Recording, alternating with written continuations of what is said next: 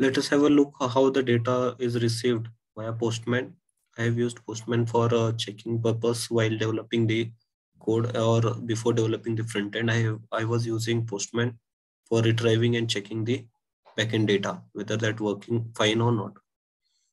So this is the all the queries related to postman. I have this query to add a patient, add an employee, in which this is the body.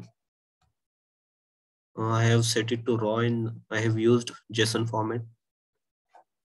Then this is the response which I have received after firing the query for get all employees. Data will be received in this format.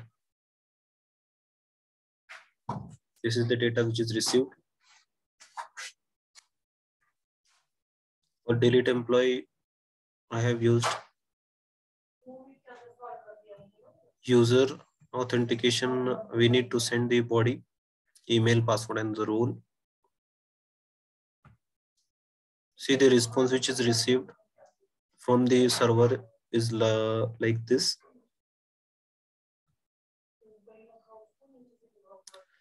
Earlier here you can see there are null values, so I have used their @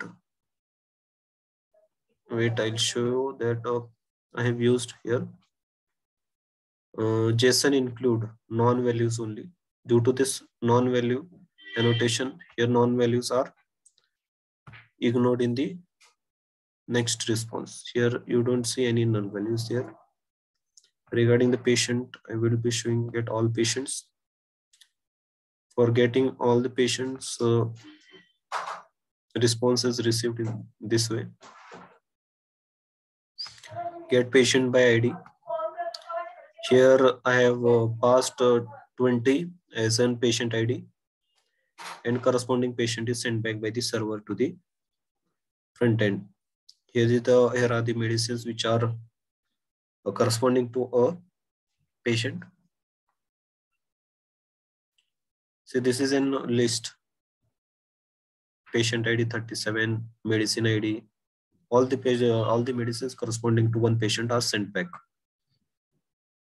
Now we can go for the medicine or medicine assigned. Let me show you. Adding the medicine. It is a post request. We need to create the body, and the body will be in this format. Getting all medicine. This is the format which I have received after the response or after firing the query to the server. Doctor list, get all doctors list. Let me show you the list of all the doctors which are received.